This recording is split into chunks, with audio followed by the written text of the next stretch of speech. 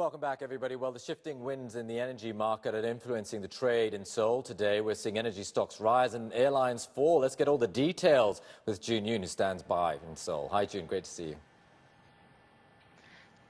Hi, Adam. So we are seeing global oil prices hitting a year-to-date high, and this is really moving in some sectors in the Korean markets. Refiners and chemical names are showing the biggest reactions. S-Oil, SK Innovation, Lotte Chem, Hanwha Chem are all trading higher on expectations of improving profit margins coming from higher oil prices. S-Oil is up almost 8%, steadily higher since the open this morning. And also, Adam, like you said, in the opposite direction, we have airlines trading down today more than 1%.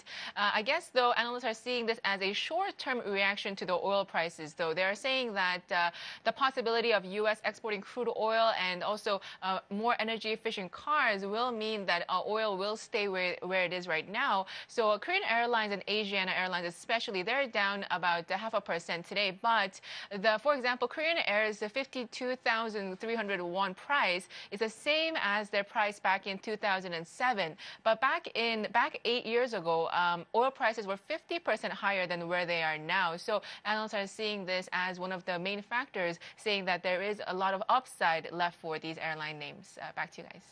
Okay, Yoon, thanks for that. Let's get over to India now and preview how the markets there are going to open up later today. We've got Rima standing by.